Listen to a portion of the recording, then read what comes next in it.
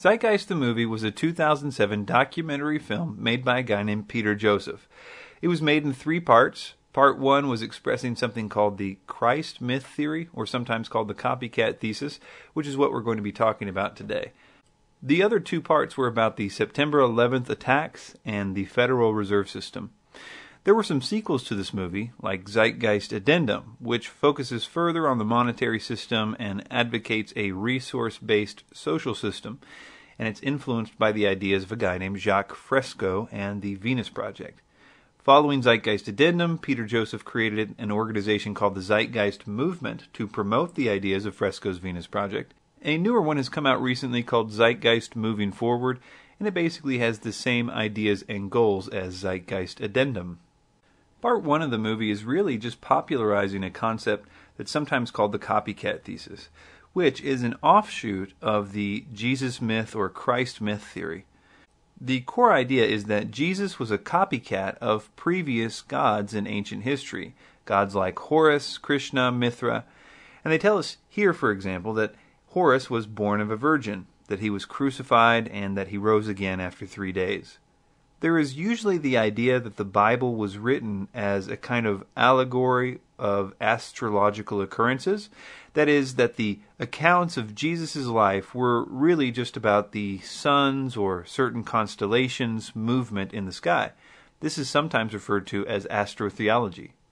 And in addition, it's often claimed that Jesus did not exist as a historical person in this theory. The film Zeitgeist has been seen over 100 million times around the world, according to their website. And this particular view was more or less also popularized by the film The God Who Wasn't There in 2005. So this is something that you're going to deal with if you haven't already, and it's good to be armed with some of the information that I'll be presenting today. I've offered a cash reward to anyone who can prove the claims that Zeitgeist makes with my website, zeitgeistchallenge.com. The website has been up since shortly after the film's release in 2007, and I've yet to receive a single serious submission to the Zeitgeist Challenge. The history of all this really goes no further than the 18th century. The term Jesus or Christ myth theory, also known as the non-existence hypothesis, does not have an exact and agreed-upon meaning, but has been used to describe various related concepts, such as Jesus originally being an allegorical myth. In order to talk about the origin of the copycat thesis that Zeitgeist promotes, we need to first talk about the origins of this theory, and the idea that Jesus did not exist as a historical person. I find it humorous, and I hope you can see the humor in this too, that the first questions of whether or not Jesus existed came during the Enlightenment period of the 18th century. To say it another way, 1700 years after Christ is when the first idea that Christ didn't exist as a historical person started. Now, isn't that exactly the opposite of how it should go? I mean, if it was true that he really didn't exist. Because the information that Jesus didn't exist would have been music to the ears of, say, the Jewish authorities in the AD era, who were losing converts left and right to Christianity. That would have been music to the ears of the Romans, too, who brutally killed Christians in the Colosseums for the next few hundred years, or to the pagan temple authorities who were losing money and converts, all during biblical times as well as the time after the Bible. All this due to the spread of the story of the resurrected man named Jesus. Jesus, real or not, had plenty of enemies who would have salivated at the opportunity to simply point out to people that he wasn't real. Jesus not being real would have solved all of their problems. Yet we don't hear this claim from these types of people. And, as we will see, almost all the non-biblical evidence for Jesus was given to us by the enemies of Christianity. And in almost all of those cases, they did try to discredit him in their writings, but they did not question his existence. Instead, they called his miracles parlor tricks. They said he was an illegitimate child. They said he wasn't God. But you can be sure that they would have much preferred to simply say that Jesus never existed. But they didn't have that luxury.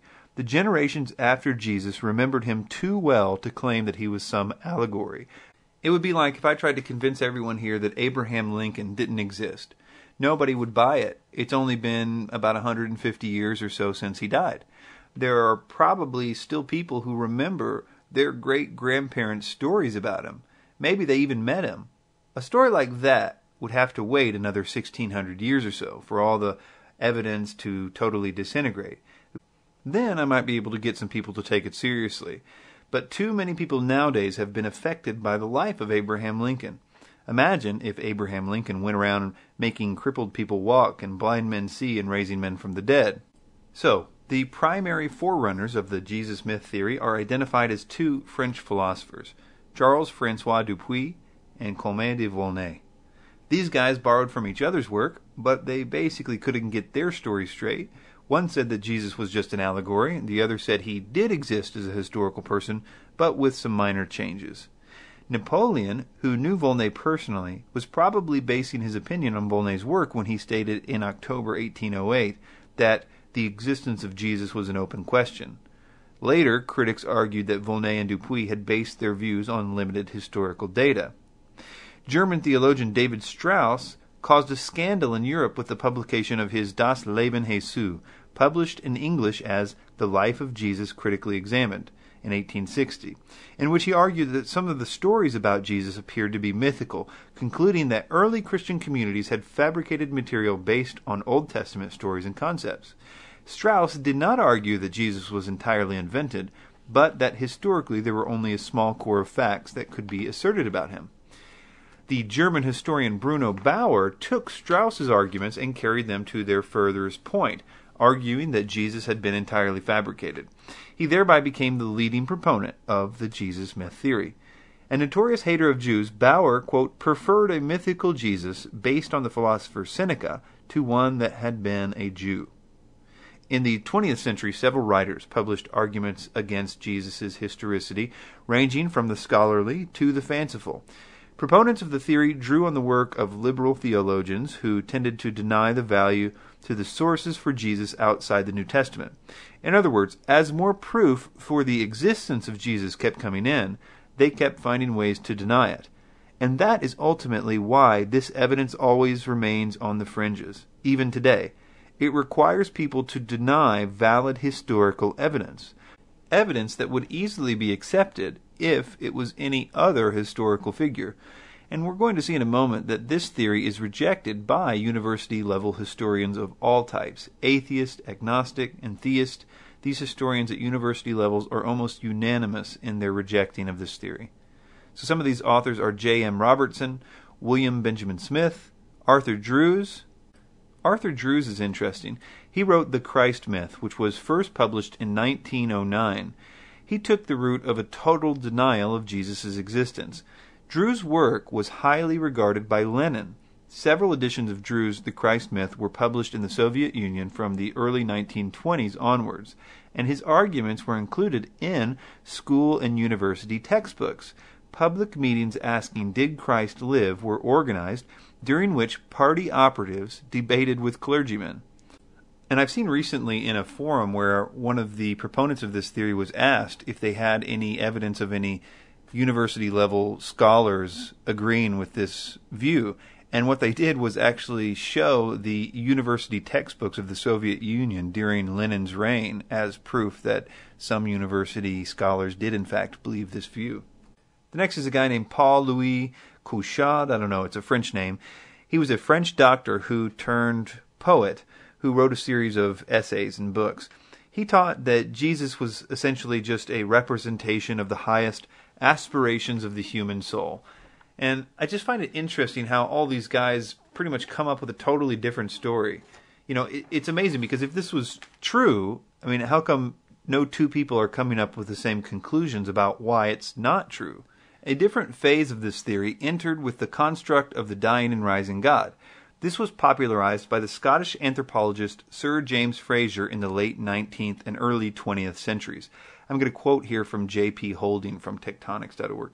He says, Frazer believed that the religions of the ancient Near East provided several examples of dying and rising gods who had emerged from primitive belief systems, most notably Attis, Adonis, and Osiris. Fraser's theory is loaded with problems. Whole papers, even books criticizing his theory have been written, and nowadays it is extremely difficult to find any recognized, reputable anthropologist who will accept it, even in a modified form. Here are some major problems and difficulties with it. Number one, Fraser's sources were frequently inaccurate or irrelevant. Fraser himself subscribed to the discredited 19th century ideas such as the evolutionist model of human societal development, which has nothing to do with the theory of biological evolution and is today firmly rejected by experts, and the notion that present-day primitive tribesmen can be studied as a means of finding out what things were like at the dawn of civilization. Evidence which has emerged since Fraser wrote has not only failed to back up his hypotheses, it has fatally undermined them. But really, these theories really start to crumble as more information becomes available. Even very recently, the ability to look up what ancient cultures said about their gods was very limited to perhaps people that could read those ancient languages and things like that. Nowadays, with the internet, almost all of that stuff is translated into English or other languages, so we can actually essentially check the facts of these bold claims. Fraser's writings and this lack of information to discredit them at the time influenced famous author C.S. Lewis. He tried to deal with what must have seemed to him to be a very big blow to Christianity when he wrote his paper called Myth Becomes Reality, which essentially conceded some of the points made by Fraser. He argued that although there might have been myths about dying and rising gods, it has now happened in reality. He did a really good job of coming up with an argument in favor of Christianity, even if what Fraser said was true. Lewis was doing all he could based on the limited information that he and others had. How could Lewis check Fraser's facts?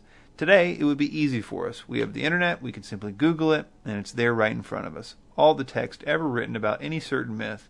We can simply go find out if Attis was ever said to be resurrected. We could prove him wrong almost instantly. We're almost done with our history lesson here, but as it relates to Zeitgeist, we need to talk about a few more individuals, because it's really their version of history that's believed by millions of people today. They are Kersey Graves and Gerald Massey. If you added up all the claims of Zeitgeist that were attributed to these two authors, you could account for almost every disputed claim that the movie makes, so it's important to briefly look at them. Kersey Graves, he died in 1883. He was an atheist, a spiritualist, that is, he contacted spirits, and he was a writer. His contribution was a book called The World's 16 Crucified Saviors. Despite his having no qualifications in anything to do with his claims, he simply tells us that there were 16 myths who had the exact same characteristics as Jesus. He makes claims like Krishna, the Indian deity, was born of a virgin. He says Krishna had 12 disciples, was crucified, rose on the third day, and ascended into heaven. What's interesting is that even people that want to believe this theory recognize that you can't trust Kersey Graves. A good example of that is Richard Carrier. He's a historian, he's an atheist, and he's a person that believes in the Jesus myth theory. But he says this about Kersey Graves. He says, quote, "The world's 16 crucified saviors, or Christianity before Christ, is unreliable, but no comprehensive critique exists. Most scholars immediately recognize many of his findings as unsupported and dismiss Graves as useless. After all, a scholar who rarely cites a source isn't useful to have as a reference, even if he is right. In general, even when the evidence is real, it often only appears many years after Christianity began, and thus might be evidence of diffusion in the other direction. Another typical problem is that Graves draws far too much from what often amounts to rather vague evidence." Carrier then goes on to list 10 problems with Kersey Graves' work. I won't read them all here, but the first two say Graves often does not distinguish with his opinions and theories from what his sources and evidence actually state. Number 2, Graves often omits important sources and evidence, and he goes on with 8 more reasons why to disregard Graves. Another person that disregards Graves is a guy named Brian Fleming, who was the director of The God Who Wasn't There in 2005. He cautioned against using Graves as a source due to his lack of scholarship and unreliability of his claims. Graves' work has influenced the Christ Conspiracy and the Sons of God by Acharya S., who was the source for Zeitgeist. He's also used as a source for the Da Vinci Code, which kind of gives you an idea of how accurate the Da Vinci Code is. When Graves does make citations, it's often to Anacalypsis, which was a book by a guy named Godfrey Higgins, who died in 1833. And his book is full of claims that either are undocumented or come from sources whose credibility is completely unknown in this time. And that is from J.P. Holding. Even the author Godfrey Higgins' editor admits that Higgins was criticized by scholars who, quote, felt that amateurs had no place in their special fields. So even in his own day, Higgins was obviously considered unreliable by his peers. He makes claims like, quote, Jesus was black and went to Italy, which is why we see black infant Christs in Italy? For you conspiracy theorists like me, you're going to find it interesting that Higgins was a Freemason and a chosen chief Druid, which, by the way, is the same title we're going to find given to Gerald Massey, the other Zeitgeist source that we're going to look at next. Another connection to Theosophy is through Higgins and Helena Blavatsky. Helena Blavatsky cited both Chosen Chief Druid Higgins and Chosen Chief Druid Gerald Massey in her works, which became the foundation of the New Age movement. So let's look at the other Chosen Chief Druid, Gerald Massey. Gerald Massey, born 1828, was an English poet and a self-educated Egyptologist, and he was born in England. I found it really interesting while doing this research that, just like Kersey Graves, Massey was also very interested in spiritualism, that is, speaking with disembodied spirits. And they both wrote books about it, but Massey wrote quite a lot about it. Here's a few quotes from Massey about his contact with spirits. He says, quote, my own hand impelled to write messages without any volition of mine. He's talking here about the New Age practice of automatic writing. That is when a spirit takes over your body and begins to write messages with your hand. Another quote, this is him speaking of himself in the third person. He writes, he had frequently, in pursuing the work, been referred by the spirit to books thoroughly unknown to the medium or himself, and on searching up the volumes had found therein the corroborating proof promised. So here he's saying that whenever he had a question, the spirits would tell him where the book is, and he goes and looks up that book, and sure enough, there's the answer to his questions. And it actually starts to make sense in the next quote why he starts to believe that these spirits have all the answers and shouldn't be questioned. His next quote says, herefore there is never ceasing need for revelation and manifestation of spirit world, and a revelation for all, which gives an anchorage of fact to trust to. So he's so trusting of these spirits and what they tell him that he literally thinks you can anchor the facts to whatever they say.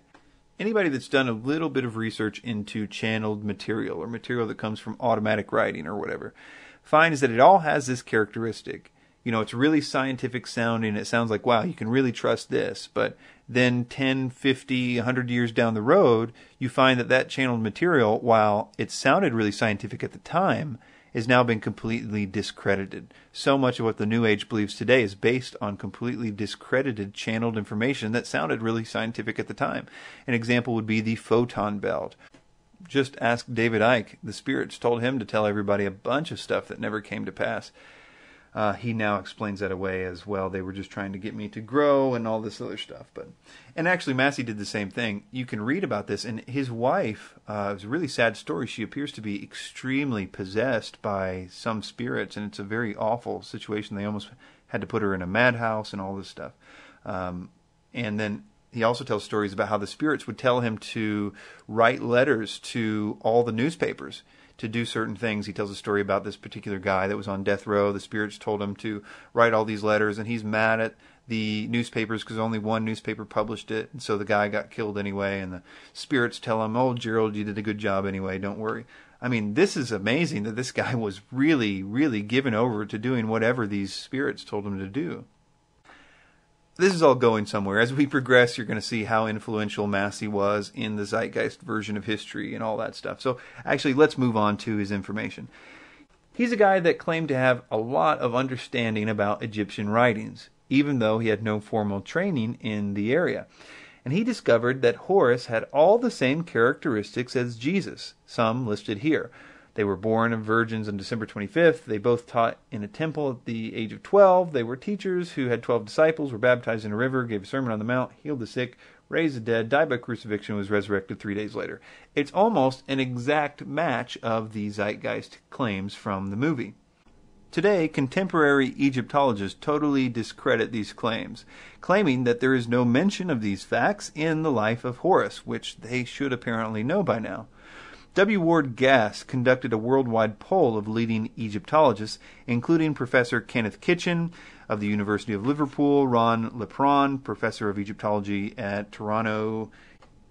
Lots of credentials there, but basically this poll was to verify if there was any academic support for these claims. These scholars were unanimous in their dismissing these claimed parallels. One scholar, who called it, quote, fringe nonsense, also cautioned that, quote, Egyptology has the unenviable distinction of being one of those disciplines almost anyone can lay claim to, and the unfortunate distinction of being probably the one most beleaguered by the false prophets. Despite this, people still believe that Massey was like the only guy who got it right. And the reason no modern Egyptologists agree with him is because there is a conspiracy. When the real answer is that during Massey's day, the Rosetta Stone was only recently translated. Today, so much more is known about the Egyptian language. I mean, if you want to prove that theory, you have a tough time in regards to motives, because they have to prove essentially that there is a conspiracy among all Egyptologists to disregard Gerald Massey, as opposed to just Gerald Massey being wrong. They have to essentially say that either all Egyptologists are Christians and there's a big Christian cabal, or that all Egyptologists are trying to defend Christianity at the very least, which is totally far from the case. If you want to talk motives, however, you don't have to read much of Massey's writings to find out how much he loathed Christianity. He called it a virus. And Christianity massively conflicted with his belief that the spirits he was in contact with were good spirits. And it would have also dramatically conflicted with his Druid beliefs and practices. So you don't have to be a super genius or anything to postulate what might be happening here. Another guy that needs to be mentioned here is Edward Carpenter. He was a member of the Fabian Society, for all you conspiracy folks. He will also provide a link to Theosophy, which we will briefly touch on later. Of interest to us now is that he wrote a book on the Christ myth called Pagan and Christian Creeds. He was born 1844, was an English socialist poet, socialist philosopher, and anthologist, which basically means he was a collector of short stories and poems. He was also an early gay activist. In other words, he had no training whatsoever in the fields of anthropology, ancient religions, archaeology, or ancient languages. In fact, of his 32 works, Pagan and Christian Creeds was the only book of its kind. He mostly wrote on issues of art, gay activism, or social issues. I mention him here for a few reasons. One is because Acharya S., the main source for the Zeitgeist films, admits that her sources are mostly Massey and Carpenter, and it is my belief that that is where the Zeitgeist idea came from almost directly. His connection to Theosophy is interesting, particularly Annie Besant, and that may have been why Alice Bailey quotes him in her book Bethlehem to Calvary when she said, I cannot, of course, go at length into these different cults, but I may say roughly that all, or nearly all, the deities above mentioned, it was said and believed that they were born on or very near Christmas Day, they were born of a virgin mother, and in a cave or underground chamber they were led a life of toil for mankind, blah, blah, blah, blah, blah, just Zeitgeist, word for word. Then Bailey concludes and says, these facts can be checked by anyone who cares to do so, and who is sufficiently interested to trace the growth of the doctrine of the world saviors in world idealism. So, just like Jordan Maxwell, they always say, go check my facts if you want, but notice that they never give you the facts up front. They say things like, I cannot, of course, go at length into these different cults, but I may say roughly that all, or nearly all. Anyway, so this Zeitgeist connection to Alice Bailey I think is pretty interesting, especially if you've been following the Zeitgeist debunking back and forth that's been going on. I actually sent this quote to Keith Thompson. He said he couldn't believe that we missed this when we were doing the initial research. So Gerald Massey, Kersey Graves, and Edward Carpenter influenced Blavatsky, Annie Besant, and Alice Bailey, who in turn influenced Theosophy, obviously, which heavily influenced the modern folks like Jordan Maxwell, Michael Tessarian, David Icke, and even the so-called Zeitgeist consultant Acharya S. And Acharya S. or D.M. Murdoch is the last person I will mention in terms of this history as it relates to Zeitgeist. She wrote a few books promoting this theory. She also wrote the, quote, companion guide to Zeitgeist. She has many of the same problems as all the people she's drawing from. Lack of citations or dubious sources, etc. Even other mythicists seem to reject her work. There are plenty of atheist refutations of her work as well. And we are going to look specifically at her recent responses to many challenges when we get into this. Acharya S. will serve as a good segue between the idea of the Christ myth theory and astrotheology, because she believes them both. Astrotheology is not a really well-known theory, and was not widely believed before this new crop of New Age teachers like Jordan Maxwell, Michael Tsarian, etc., although they would of course reject the title of New Age teachers. In fact, the Zeitgeist movie begins with a monologue from Jordan Maxwell, and it's clear that Peter Joseph bought Maxwell's astrotheology concept, hook, line, and sinker. Astrotheology uses the Christ myth theory as a base, but it takes the root of saying that the Old and New Testament stories are simply myths that represent the movements of the stars and planets. This is a frame of the movie Zeitgeist, where they are claiming that the story of Jesus' birth and the star in the east are pointing to the rising sun. They say this happens on December 25th, so in essence they are saying that the idea of the sun rising on this day represents the birth of the sun. So many other claims like this are made. I'm going to quote here a few things from Jordan Maxwell's website about astrotheology. He says, "As long as the sun comes up each day, life on earth will continue forever. Therefore, it is said in the ancient text that everlasting life was the gift that the Father gives through his Son. For, quote, God so loved the world that he gave his only begotten Son, S-U-N, that we may have life everlasting. On earth, not for you personally, but on earth everlasting life." Another quote says, "Since evil and harm lurked at every turn in the fearful dark of night, all evil and harmful deeds were naturally the works of darkness. When the return of the sun each morning, men felt more secure in his world and therefore was at peace. Therefore God's Son, S-U-N, was with the warm rays of life and hope, the great Prince of Peace." And of course the reverse was equally true. The dark evil of night was ruled by none other than the Prince of Darkness, the evil/devil. And this is just a small sampling of this kind of thing. One of the many reasons that astrotheology is not believed by many people is that it's not something you can get many scholars to agree with, especially language scholars. You can see that, for instance, the idea of evil and devil being related. I mean, it could be believed if you didn't think about it a whole lot. But if you looked up the word devil in an etymological dictionary, where you find the roots of words, you're going to see that devil is derived from diabolos, and that evil has a totally separate and distinct origin. The idea that they are actually related could never be argued by a language scholar.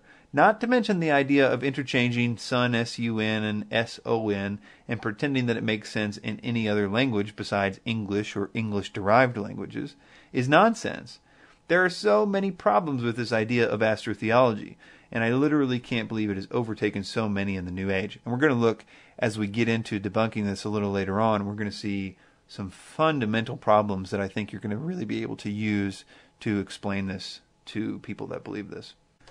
I'm going to talk briefly, though, about the history of astrotheology as we believe it today, and the form that people now believe came to us mostly via 33rd degree Freemason Manly P. Hall. And he had some interesting quotes like, "When the Mason learns that the key to the warrior on the block is the proper application of the dynamo of living power, he has learned the mystery of his craft. The seething energies of Lucifer are in his hands." He says that in his book, The Lost Keys of Freemasonry. Another quote is, "It is so difficult to determine the positions of the ancient initiates. They are the invisible powers behind the thrones of earth, and men are but marionettes, dancing, while the invisible ones pull the strings. We see the dancer, but the mastermind does the work, remains concealed by the cloak of silence." He also says the New Atlantis sets forth an ideal government of the earth. It foretells that day when in the midst of men there shall rise up a vast institution composed of the philosophic elect, an order of illumined men banded together for the purpose of investigating the laws of life and the mysteries of the universe. The age of boundaries is closing, and we are approaching a nobler era when the nation shall be no more, and when the lines of race, and caste shall be wiped out, when the whole earth shall be under one order, one government, one administrative body. So back to astrotheology. Manly P. Hall taught it, and he did so a lot more eloquently than, say, Jordan Maxwell. And I have always thought that Jordan Maxwell was like a Manly P. Hall for dummies. Well, this past year I finally figured out why they seem to have so many of the same theories. In a recent video put out by Maxwell entitled Jordan Maxwell Research Team Appeal, Jordan Maxwell says that Manly P. Hall, upon his death, gave Jordan all Manly's personal notebooks and any other materials that constituted Manly P. Hall's personal library. Previously, Maxwell had made mention that he knew Hall personally. He said things like he was just such a wonderful man and he was his best friend and all these kinds of things. And it would appear that Hall was trying to make Maxwell something of a protege. I mean, if upon his death he willed his personal library to Maxwell. Maxwell is supposed to be the guy that exposes Freemasonry, but he actually talks quite highly of it in many places, which some people find to be shocking. For example, there's a video on YouTube called Sons of God, Jordan Maxwell, Sons of God, in which he talks basically the same kind of language that Manly P. Hall uses earlier about the new Atlantis and a loomed band of men that have a divine right to rule and all this stuff. I mean, when I first heard that, I had a, open mouth, like, oh my goodness, he's really just laying this out there. Anyway, so moving on to Zeitgeist. Let's take a look into some of these issues. And let's see if we can find any information that will perhaps better arm us to show our friends and family and detractors the errors of the Zeitgeist version of history. And we're going to do this in 3 parts. Number 1, did Jesus exist? Number 2, were there copycats? And number 3, astrotheology. So first, did Jesus exist? There are over 42 sources within 150 years of Jesus' death, which mention his existence and record many events in his life. As with all Christ mythers, Zeitgeist must do something with the non-biblical evidence, the historians, the writers who mention Jesus. It is a very difficult thing to come up with logical arguments to discount all of those sources, and as a result, quote, no serious historians believe that Jesus didn't exist. Now, sure, you don't believe me when I say that, but when that's an exact quote from Bart Ehrman, the famous agnostic and author, again, no serious historians believe that Jesus didn't exist, it tends to mean a little bit more. Richard Dawkins also, although not a historian, is in any event a very famous atheist, and he too concedes that Jesus, quote, probably existed. Michael Grant is an atheist historian, and he wrote this, to sum up, modern critical methods failed to support the Christ myth theory. It has again and again been answered and annihilated by first-rank scholars. In recent years, no serious scholar has ventured to postulate the non-historicity of Jesus, or at any rate, very few, and they have not succeeded in disposing of the much stronger, indeed very abundant, evidence to the contrary. This is what Zeitgeist the movie says about it. Quote, 4 historians are typically referenced to justify Jesus' existence. Pliny the Younger, Suetonius, Tacitus are the first 3. Each one of their entries consists only of a few sentences at best, and only refer to Christus, or the Christ, which in fact is not a name but a title. It means the Anointed One. The 4th source is Josephus, and this source has been proven to be a forgery for hundreds of years. And that's all. That's all the time that Zeitgeist spends on debunking these historical sources. They don't go into any detail. They simply give these 4 reasons as to why we should discount the evidence. Number 1, there are only 4 historians. Number 2, only a few sentences. Number 3, referred to only Christus or the Christ, which is in fact not a name but a title. It means the Anointed One. And number 4, Josephus has been proven to be a forgery for hundreds of years. Let's take the first one. There are only 4 historians. They word this really carefully because they know that there are many sources that show that Jesus existed, but only 4 of those sources are officially historians. This is actually an extremely high number of historians, and one has to wonder how many historians are needed in order for modern people to believe somebody existed. Is the magic number 5? If it was the case that we needed more than 4, we would not be able to confirm the existence of literally almost any figure in history. 4 is a lot, especially considering the quality of those historians. Another reason that Zeitgeist gives is a similar thing. They say that there are only a few sentences devoted to Christ in these writings. So let's take a look at Tacitus. Tacitus was a first-century Roman historian who lived through the reigns of over half a dozen Roman emperors. He was considered one of the greatest historians of ancient Rome, and he said this: Christus, the founder of the Christian name, was put to death by Pontius Pilate, procurator of Judea, in the reign of Tiberius. But the pernicious superstition, repressed for a time, broke out again, not only through Judea, where the mischief originated, but through the city of Rome also. Now, these may be a few sentences, but I'd say he did a good job as a quality historian to record the important points of Jesus' life from his perspective. He tells us, number one, that Jesus did exist. Number two, that Jesus was the founder of Christianity, so we know we're talking about the right guy. Jesus was put to death by Pilate. Christianity originated in Judea with Jesus, and later it spread to Rome. This also deals with the other point that Zeitgeist makes, which is that they only refer to Christus, which is not a title but a name. And that's a really flimsy argument because Tacitus makes sure that we know that he's talking about the founder of the Christian sect who was put to death by Pilate in Judea and that it spread to Rome. Tacitus simply referred to Jesus as it would have seemed right for him to record. All these people called Christians, get their name from the founder called Christ, which, whether or not he knew that it was a title in Hebrew, is irrelevant. If he was speaking of another guy who was named Christ, who was put to death by Pontius Pilate, who was the founder of a religion named Christianity in Judea that spread in large numbers to Rome, then it would be a pretty big coincidence if he was talking about another guy. The only real hope for them is that it was a forgery, or that he was quoting Christian sources. And for both of those claims, I'll quote the divineevidence.com, a really good apologetics website, especially on this topic. She says, could Tacitus have taken his information from Christian sources?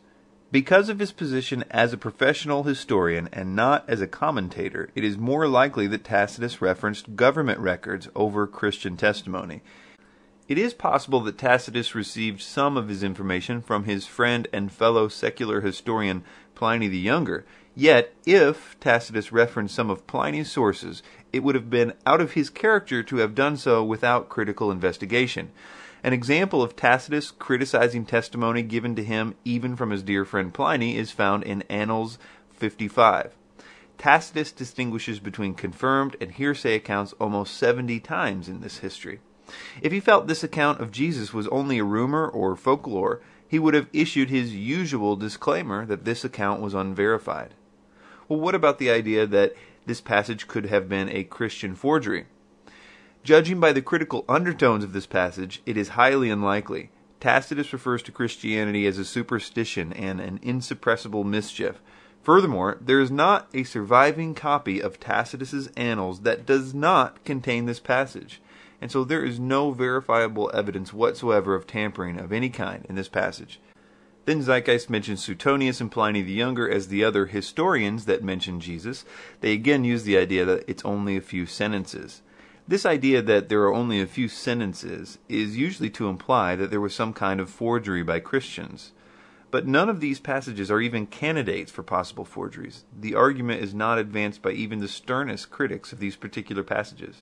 Then Zeitgeist makes this bold claim about Josephus. They say that he has been proven to be a forgery for hundreds of years. It's very important to understand the details of why they are claiming this. Now, Josephus was a guy that we should expect to hear from regarding Jesus, considering Josephus was a first-century Pharisee and historian of both the priestly and royal ancestry, and he provided important insight into first-century Judaism, and because he was only 3 years removed from the time of Jesus. He would have been a very credible witness and in a great place to do his investigations and collect historical data about the issue. For example, there are totally undisputed passages in Josephus to John the Baptist, Pontius Pilate, etc. The truth is that there is really only a small section of this writing about Jesus from Josephus that is disputed. And what I'm going to do is quote the passage in question, and I'm going to highlight in red the contested portions of this passage. At this time there was a wise man who was called Jesus, and his conduct was good, and he was known to be virtuous. And many people from among the Jews and the other nations became his disciples. Pilate condemned him to be crucified and to die, and those who had become his disciples did not abandon their loyalty to him. They reported that he had appeared to them 3 days after his crucifixion and that he was alive. Accordingly, they believed that he was the Messiah, concerning whom the prophets had recounted wonders. So that may be a few sentences, but it's a really solid historical account, and it really does sum it up nicely. The problem is those two disclaimers in red, which appear in the Greek and Arabic versions of the Josephus manuscripts, but do not appear in the other translations. In other words, some manuscripts do not contain the words, "they reported that," as in, they reported that he appeared to them 3 days after his crucifixion. Accordingly, they believed also doesn't appear in the other manuscripts, so it simply says he was the Messiah, as opposed to they believed he was the Messiah. Josephus was not a Christian, so it would be very doubtful that he would not give the usual and necessary disclaimers like they reported that and they believed that, as it appears in the Greek and Arabic versions. Therefore, if there was forging, it was probably by erasing those disclaimers as opposed to adding words. So again, if there was forging, the existence of Jesus was not the focus of that forging. The focus was on him being the Messiah and on his resurrection. But even if you decided to throw this whole passage away, there's still a big problem for Zeitgeist regarding Josephus. There's a second passage given to us by Josephus, and it is not surrounded by as much controversy. In Antiquities, Josephus says, "So Aeneas assembled a council of judges, and brought before it the brother of Jesus, the so-called Christ, whose name was James, together with some others, and having accused them as lawbreakers, he delivered them over to be stoned."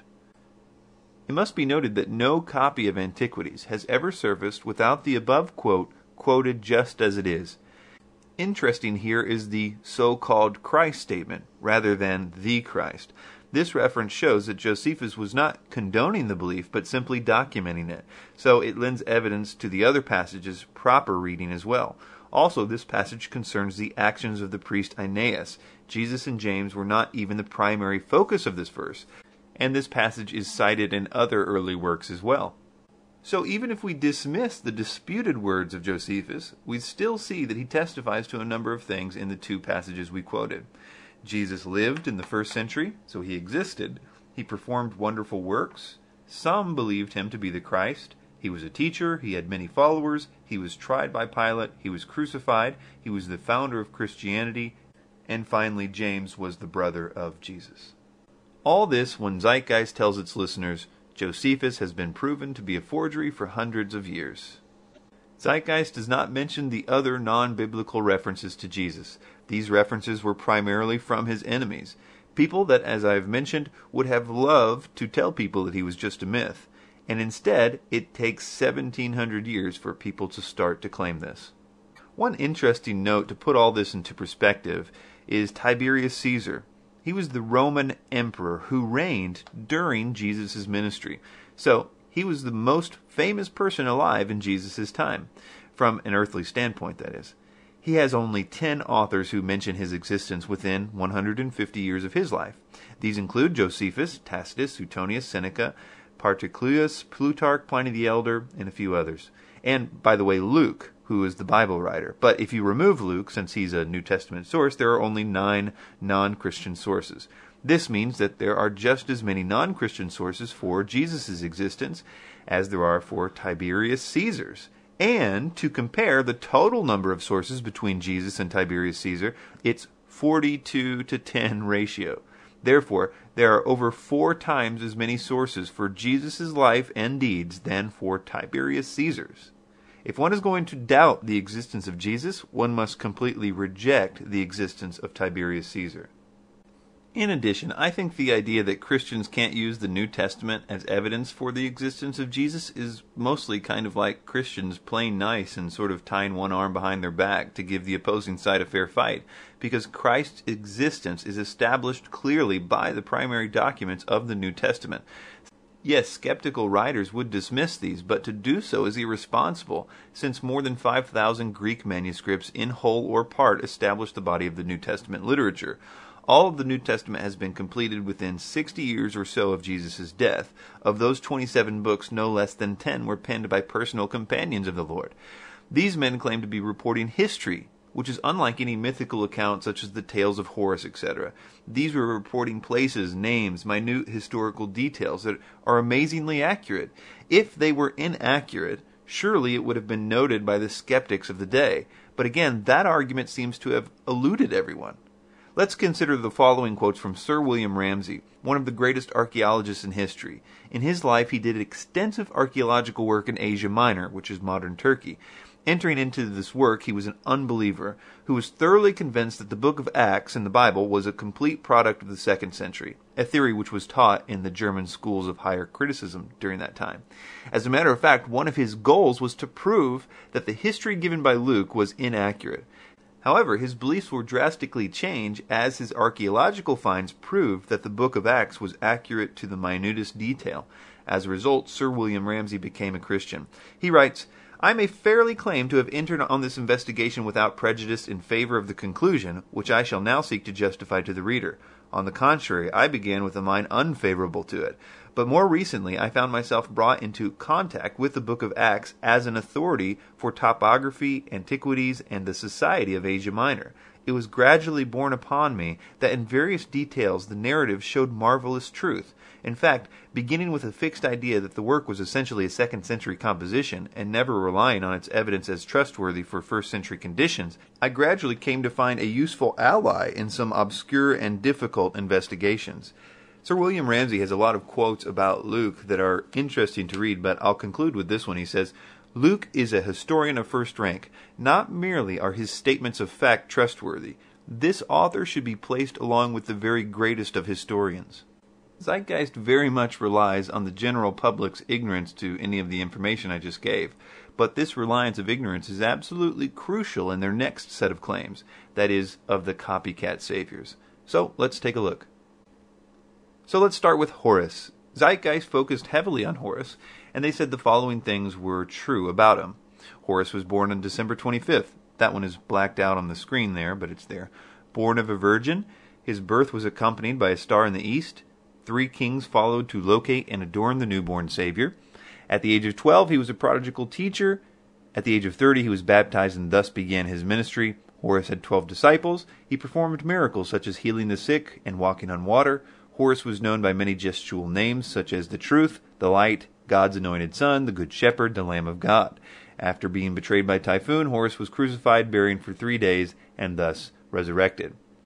What I've decided to do in this presentation is to focus on Horus and to go into a lot of detail debunking the claims about him for a few reasons.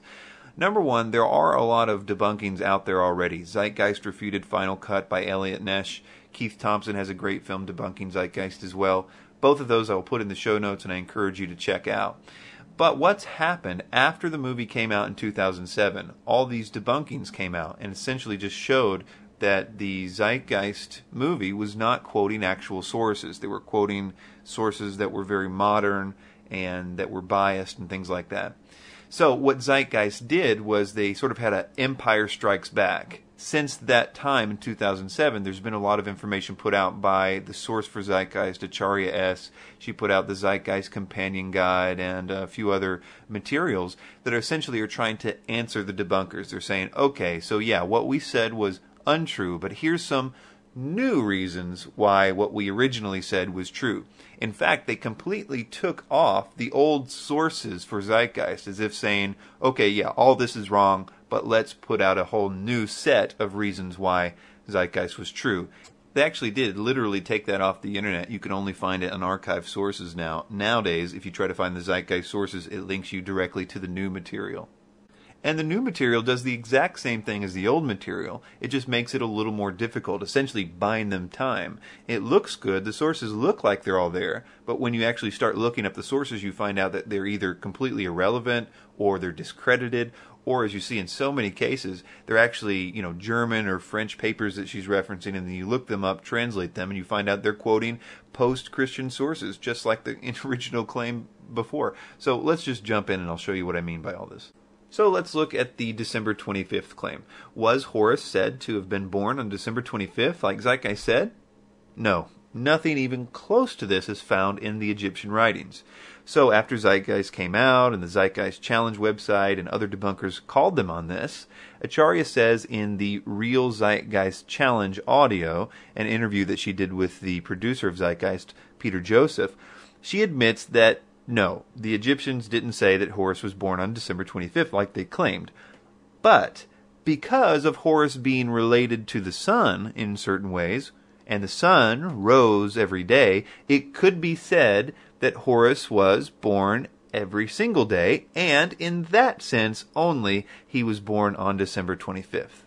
So in that sense, Horus was born on December 25th, April 3rd, July 22nd, August 21st, every day of the year. So if that's what Zeitgeist meant when they told 100 million people that Horus was born on December 25th, then that is incredibly deceptive. So the next claim is, was Horus born of a virgin? They also say that Isis was called Mary during this claim. Both of these are totally false. The birth of Horus was weird, but it definitely involved sexual intercourse and semen, and there are even hieroglyphics showing this act. Later on, Zeitgeist claims that there is a word in the Luxor temple called HWN.T that could mean virgin. The problem is that the context totally refutes it, not to mention that that same word can mean a woman who has had lots of sex and lots of children. And I discussed that claim in a lot more detail in the video, The Real Zeitgeist Challenge Debunked. But the main thing that I want you to realize here is that if one gets pregnant because of sexual intercourse and semen, no matter which way you look at it, it's simply not a virgin birth. The other part of this claim is that Isis was somehow named or called Mary. Where they're getting this idea is sort of a trick based on a title of certain Egyptian gods that meant beloved. So a common thing to do was take a god like Ra and add Mary Ra to it, so it would mean beloved Ra. And according to the Egyptian Hieroglyphic Dictionary, there are entries for Mary Ah, Mary Amen, Mary Amen Ra, Mary Amen Ra Neb, and those are just the A's. In other words, every god is called beloved at some time or another. So they're simply saying that her name was Mary, which no Egyptologist would agree with. And even if you interpreted this as a title or a name, it would necessitate you saying that the real name for every Egyptian god was Mary. And this makes Zeitgeist's claim that Horus was born of a virgin named Mary nothing but incredibly deceptive. We'll take the next two together. His birth was accompanied by a star in the east, and 3 kings followed to locate and adorn the newborn Savior. To back up this claim, Acharya quotes Gerald Massey, who says the following: "The star in the east that arose to announce the birth of the babe Jesus was Orion, which is therefore called the star of Horus. There was once the star of the 3 kings, for the 3 kings is still the name of 3 stars in Orion's belt." So if you look at that, even Massey isn't claiming what she's claiming in this quote. So instead of trying to back up the claim that the Egyptians thought that a star in the east announced the birth of Horus, which is completely untrue, they launch into an explanation about how the star in the east is Sirius. They say that on December 25th, Sirius lines up with the 3 stars in Orion's belt, which they call the 3 kings, and the stars which aligned with Sirius point to the place of the rising sun on that day. In other words, the birth of the sun. The first and most obvious problem with this is that these 3 kings would be following a star in the west to the birth of the sun if this model was true. Problem 2. These stars are called the 3 kings now, but there's no reference to them being called the 3 kings in antiquity. It's just a word game to kind of bolster their case, not to mention that there's no mention of 3 wise men in the Bible. The number of the Magi is not known. Tradition has made them 3 because of the number of gifts given. Problem 3. Sirius is always aligned with Orion's belt. To say this happens on December 25th, as Zeitgeist did, is simply deception. Problem 4. This so-called alignment with the 3 stars in Sirius and the rising sun, if you can call it that, because unlike this diagram, these 3 stars in Sirius are below the horizon when the sun rises on December 25th. But even if you were willing to concede that, which I'm not, this same non-event happens every day for months on end. To say that it happens only on December 25th is obviously deception. Problem 5. This does nothing to actually explain what the star in the east actually did according to the biblical account. Here's what the Bible actually said about this mysterious event. It signified birth. The Magi knew that somebody had been born. It signified kingship. They knew that he would be a king. It had a connection to the Jewish nation. It led them to Jerusalem. It rose in the east like other stars. It appeared at a precise time. Herod did not know when it appeared. It endures over time.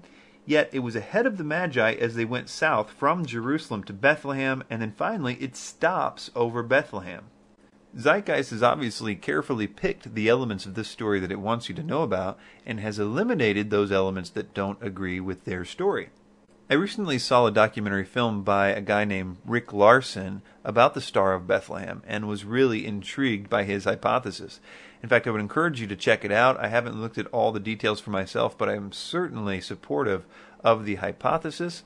There are certain elements that I would disagree with, but they are not deal breakers to his overall thesis. So I would encourage you to check that out. But regardless of what you believe about the Star of Bethlehem, this view, the one that Zeitgeist proposes, is simply not possible.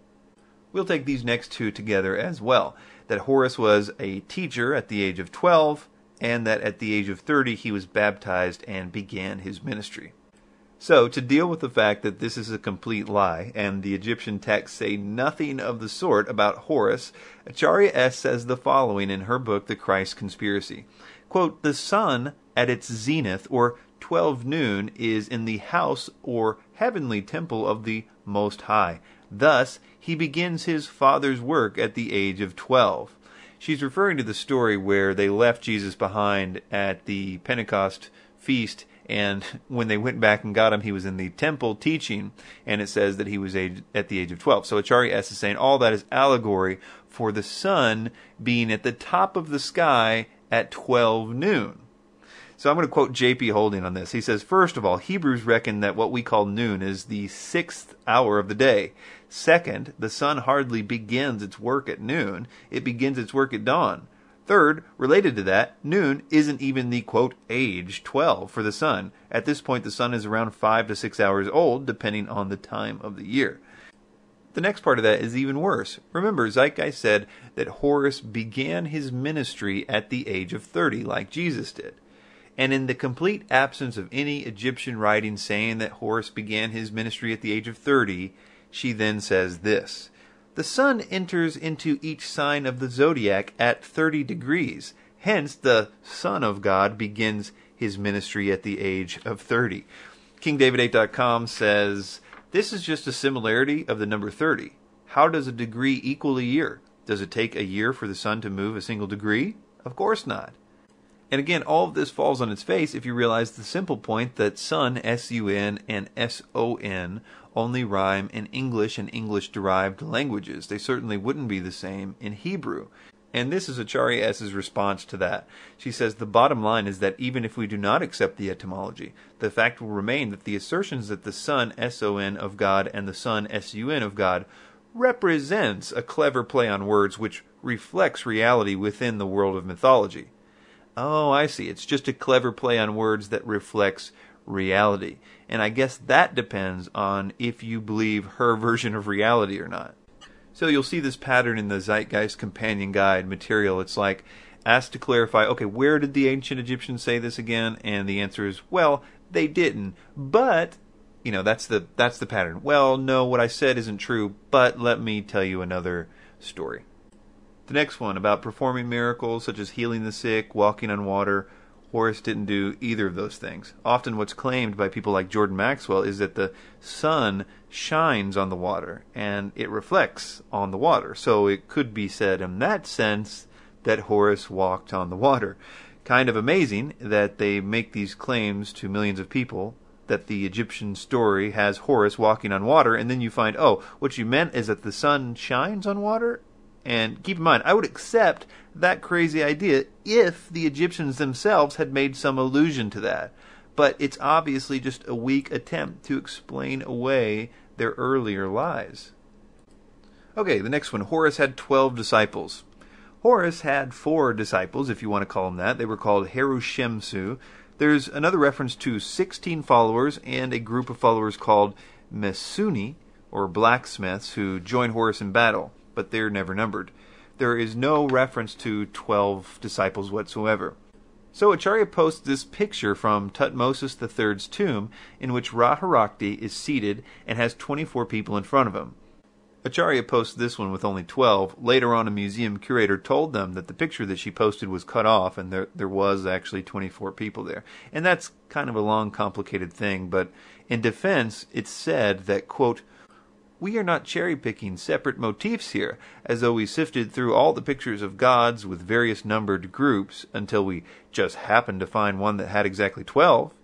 And keep that in mind as we go through this, because the last quote from them is going to say that that's exactly all that they need to do, is find, quote, some close affiliation with the number 12. But anyway, the defense itself is problematic because that tomb, the Tutmosis III tomb, is totally filled with different numbers of people in front of Ra-Harakti. You can essentially say, if that's how you say that he's got disciples, you don't need them saying Horus had this number of disciples. All you need to do is find a number and associate it with him. Then you could do that any way you wanted to with Tutmosis III's tomb, as you can see from the pictures here.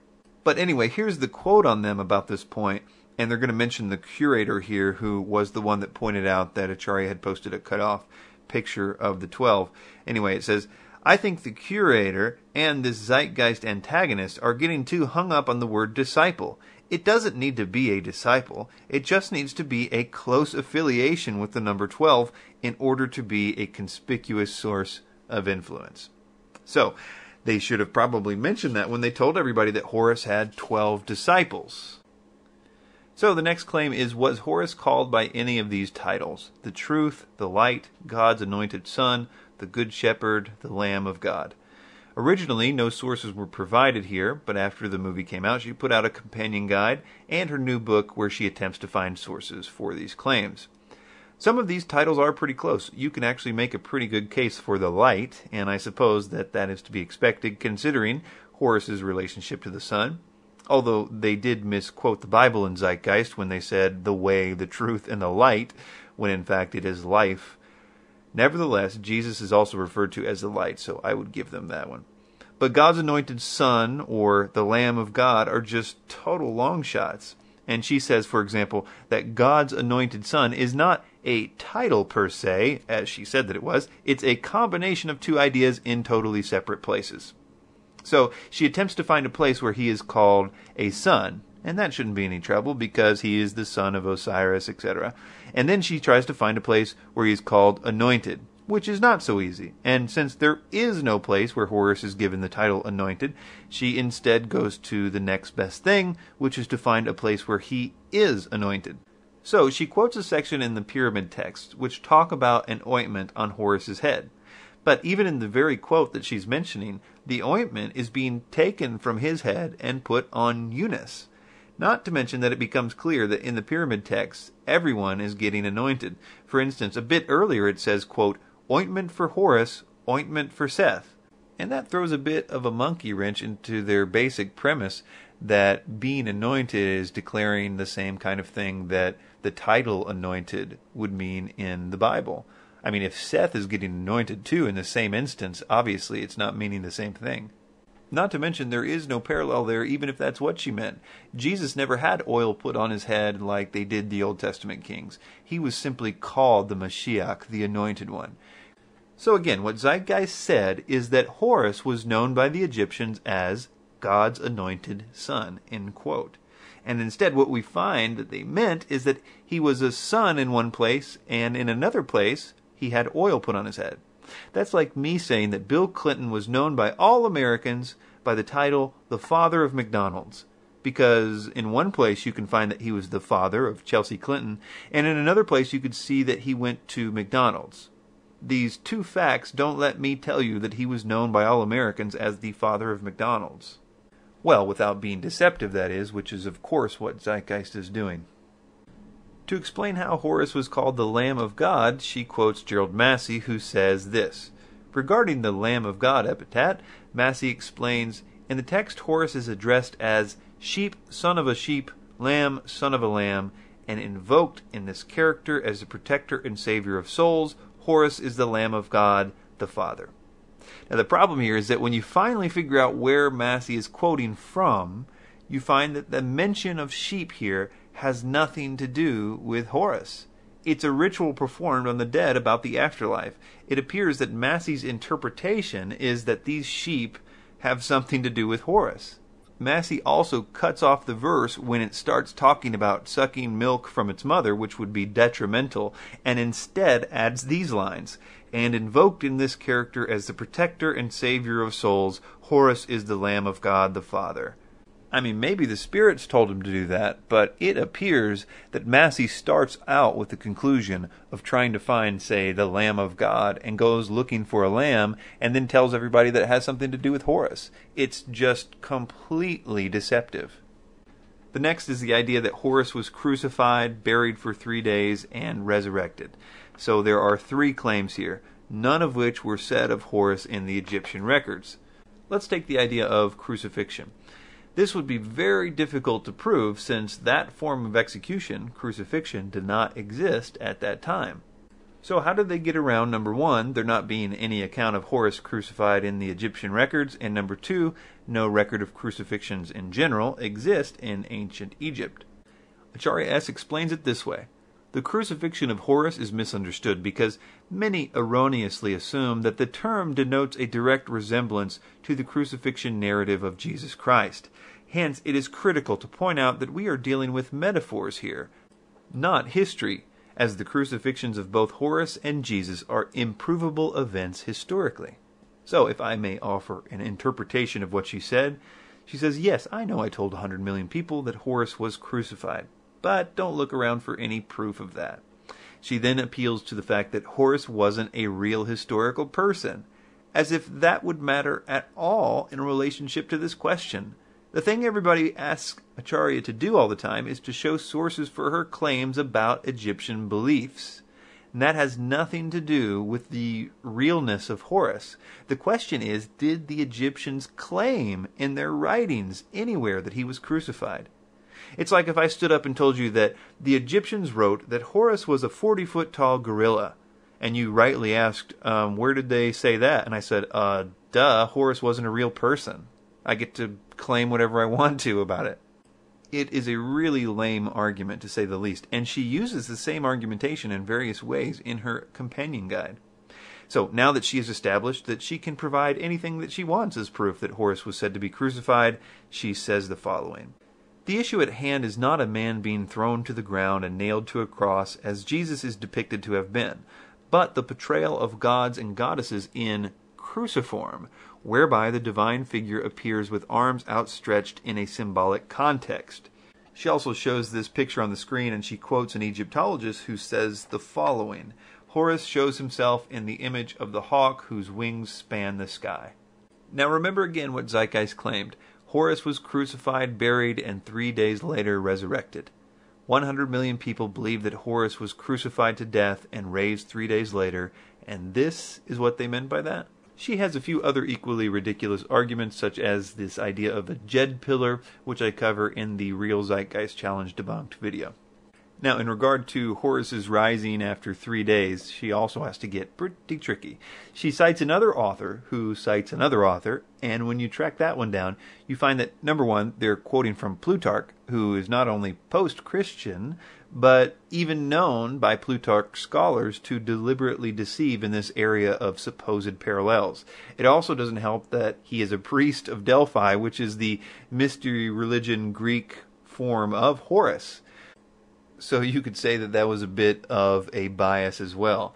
But nevertheless, when we track down this specific reference, we are taken to a German book by R. Reichenstein called Die Hellenistischen Mystery Religion. And in English, that means the Hellenistic mystery religion. So already we know that whatever this guy Reichenstein says is not speaking of what the Egyptians believed, but rather what the Greek mystery religions believed about Horus many, many hundreds of years later, and in fact after the time of Christ. And this particular method of Acharya S comes into play so much with debunking Zeitgeist. So many of the claims that Zeitgeist makes are about gods like Mithra and Attis and all these gods that originally had pre-Christian forms. But the Roman mystery religions revived these old stories because Rome was kind of a melting pot where everybody came from the various cultures. They took their stories to Rome, and Rome would give them new characteristics.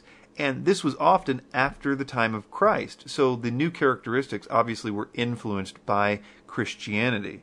So as if we didn't need any more reason to dismiss this idea that this comes from a post-Christian mystery religion instead of actual Egyptians' writings about Horus, we find even more reason to dismiss it because her source, Reichenstein, is a scholar who is known to be wrong on the very issue that he is being used for here. The Yale University Library website says of him, Boussaint, then Reichenstein, along with Bultmann, were notable for promoting theories of pre-Christian Gnosticism and the influence of Gnosticism on the New Testament. Modern scholars now reject these theories while acknowledging that many of the features of later Christian Gnosticism can be drawn from pre-Christian Jewish and Hellenistic roots. In other words, Gnosticism borrowed from Christianity, not the other way around, and many elements of Gnosticism were borrowed from Judaism, which has many of the same themes and elements as Christianity, obviously. I thought I'd briefly mention this other thing that people provide for proof of the three-day resurrection, although I don't think I've seen Acharya S. use it. It's the Ikernafret Stela, and it was translated by Richard H. Wilkinson, and the idea is that it's a 5-day festival known as the Passion Plays, and it apparently implies a 3-day death for Horus.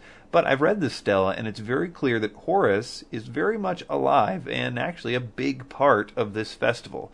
He is at different times avenging, fighting victoriously, and all during the time he's supposed to be in the tomb. As far as the resurrection, she again quotes not an Egyptian source, but another Greek historian like Plutarch to get this idea. She also, in a recent audio on this topic, appeals to a famous scholar on the resurrection named T.N.D. Mettinger to prove a point. I find this interesting to hear because Mettinger is definitely not saying what she is saying. This is a quote regarding the Christ theory which comes from him on this subject. He says, in fact, most scholars have come to doubt whether, properly speaking, there really were any myths of dying and rising gods at all. In the Osiris myth, one of the best-known symbolic seasonal myths, Osiris does not really come back to life, but simply continues to exist in the nether realm of the departed. In a recent review of the evidence, T.N.D. Mettinger reports, from the 1930s a consensus has developed to the effect that the dying and rising gods died but did not return or rise to life again. Those who still think differently are looked upon as residual members of an almost extinct species. He further states that those that believe in the Christ myth theory, as taught by Acharya S., are stuck in the scholarship of the 19th century. And as I mentioned, we don't have time to go through all the claims of all the gods here, but you can see various videos online at my website, zeitgeistchallenge.com, for more information about all this. So let's move on to astrotheology. Now, we've briefly discussed the 3 stars in Orion's belt thing, and that's just one example of astrotheology. Basically, it's the idea that the Old and New Testaments were written as symbolic allegory to explain stuff that happens in the stars. In that case, they say that the birth of Jesus story in the Bible is really just symbolic imagery of those 3 stars. Now, by far the most important claim of astrotheology is that the story of Jesus is symbolic of the age of Pisces. So basically, this idea of the age concept is not just in Zeitgeist or astrotheology, but it is fundamental in the New Age. If you've ever listened to any New Age speaker talk, then you've heard this idea that we're about to enter into a new age. Whether they call it the age of Aquarius or not is really irrelevant. So this is foundational. This is important. This not just debunks Zeitgeist, if you can debunk it, but it debunks everything that New Age teachers say. They always say, we're going into the new age of Aquarius, and Jesus is tied to the age of Pisces, and they use that by saying that he fed people with 2 fish one time, which is only half true, because a week later he fed people with more than 2 fish, and they show this Pope hat thing, and they say, okay, well that means that Jesus was a fish, which of course Jesus has nothing to do with the Catholic Church or anything, and all the stuff that they use is irrelevant. We already knew it was irrelevant, but finding out about this age concept will really help you break free from the entire concept of Zeitgeist and the New Age movement. But first we have to describe what exactly is happening with this age concept. Basically, you're looking at a backdrop of the constellations on your screen, and that moves, if you will, in a circle very, very slowly every 26,000 or so years, based on the precession of the equinoxes, which is just the wobble of the Earth. It basically changes what the stars look like on the horizon every 26,000 years. The age concept comes from the idea that it's significant that wherever the sun breaks free from the horizon of the earth, or wherever the sunrise is on the equinox, and whatever stars are behind the sun, generally speaking, at that time when it rises, is whatever age that we're in. Now, here's the interesting part. That concept of wherever the sun rises and whatever stars are behind it is what age that we're in is a totally new concept. The constellations themselves aren't new. They've been around for a long time. But that concept that is significant, where the sun rises, and we'll call that the age of Pisces or the age of Aquarius or whatever, is an invention of modern 19th century astrology. Here's a quote from a guy named Noel Swerdlow. He is a professor at the University of Chicago. He has all kinds of credentials. He writes books on Renaissance astrology. He's very, very qualified to talk about this. And he was presented with this information of Acharya S. in the Zeitgeist movie from a guy named Mike Licona, who is writing a refutation of Acharya's material. So I'm going to read to you this quote from Dr. Swerdlow, and then we're going to discuss Acharya's rebuttal to it. It says, "In antiquity, constellations were just groups of stars. There were no borders separating the region from the region of another. Within which group of stars the vernal equinox was located was of no astrological significance at all. The modern ideas about the age of Pisces or the age of Aquarius are based upon the locations of the vernal equinox in the regions of the stars of those constellations, but the regions, the borders between those constellations, are completely modern conventions of the International Astronomical Union for the purpose of mapping, and never had any astrological significance. I hope this is helpful, although in truth, what this woman is claiming is so wacky that it is hardly worth answering. So when this woman says that the Christian fish was the symbol of the coming age of Pisces, she is saying something that no one would have thought in antiquity, because in which constellation of the fixed stars the vernal equinox was located was of no significance and is entirely an idea of modern, I believe, 20th century astrology. So in response to this, Acharya S. basically ignored the obvious intent of this. She instead provided evidence that ancient people knew about the zodiac, which wasn't what anybody was asking. The question is, did the ancient people think that the location of the equinox among one or another zodiacal constellation, or the age concept as we see in the modern astrology movement, exist? So in Mike Licona's counter-rebuttal to Acharya S. on this point, he first points out that she didn't even address the question there about the age concept. And he also uses a source that she quotes, one Dr. Edwin Krupp, to support her idea that the ancient people knew about zodiacal constellations, which of course everybody would agree with. So Licona uses her own source and contacts him about Swerdlow's point and asks him what he thinks about it. And this is what her source said. Professor Swerdlow is well informed on the ancient history of astronomy and astrology, and his report to you reflects current scholarly opinion formulated by textual evidence. Although people have traditionally projected terrestrial concerns and priorities onto the sky and celestial myth, the detailed astrological mapping your opponent advocates, speaking of Acharya S., is not supported by evidence, and certainly cannot be tracked back 2 millennia or more as described. So what he's saying is that these people that say the New Testament was just about the age of Pisces and trying to tell people about that is completely bogus. It's literally an impossibility that ancient peoples would have even thought of that.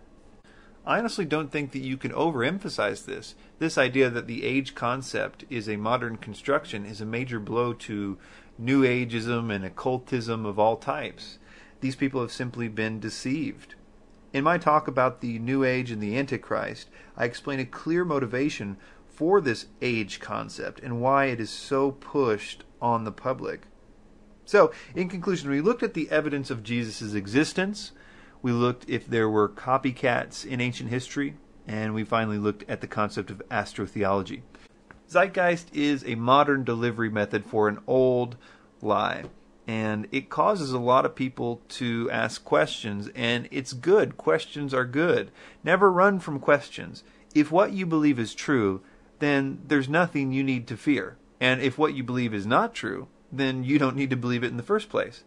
I would submit to everyone out there that the reason most of the Zeitgeisters believe this is either because they just believed it outright because the claims are rather bold. Hitler said people would more readily believe a big lie than a small one, but also because it makes them feel like they can wash their hands of God and have no real accountability. It's a very tempting carrot to take. But of those people, there's always a few that would go wherever the evidence leads. And it's that kind of person, if you have them in your family or in your class or at work or online, then you simply have to help them. They are kind of the diamond in the rough. They're kind of rare. Don't simply tell people that it's false. Show them why it's false. Take the time to do this. Put together an email or a blog or a video or a PowerPoint for them, and you're going to learn a whole lot, and you're going to be prepared when it comes your way again, which I promise is going to be a lot more often. Thanks for your time.